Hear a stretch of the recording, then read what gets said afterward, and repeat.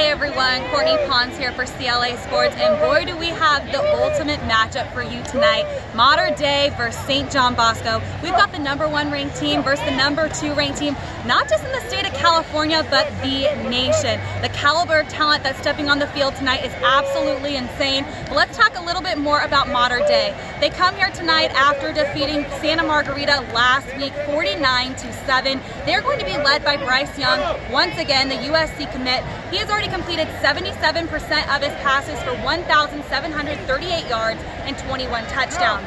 Now, of course, we do need to talk about Brew McCoy. I was able to speak with Brew McCoy after the great win over IMG just a few weeks ago, 28-24. When I asked him what we could expect when it came time for league play, when it comes to the Trinity League, he told me that Mater Dei will be able to execute, they're going to get better and better, and ultimately play Mater Dei football, and that they're going to keep winning. You know that's the mentality coming here into tonight's game, and more with St. John Bosco. Here's Aaron Plunkin. St. John Bosco has an amazing team this season, led by junior quarterback DJ Ugalele. They're balling out. George Halani leads the backfield for the Bosco Braves, along with another smash-mouth player in Keith Savage. The Braves have some dynamic players on the outside, including USC commit Chris Hudson, Colby Bowman, Stanford commit, has also been balling this year.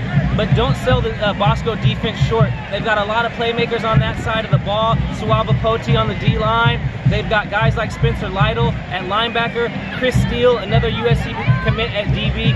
Bosco has an amazing team. They've put up 52.4 points per game this season, a little bit more than their Mater Dei counterparts. But either way, both offenses are rolling. Should be a great matchup, and we'll catch up with you after the game.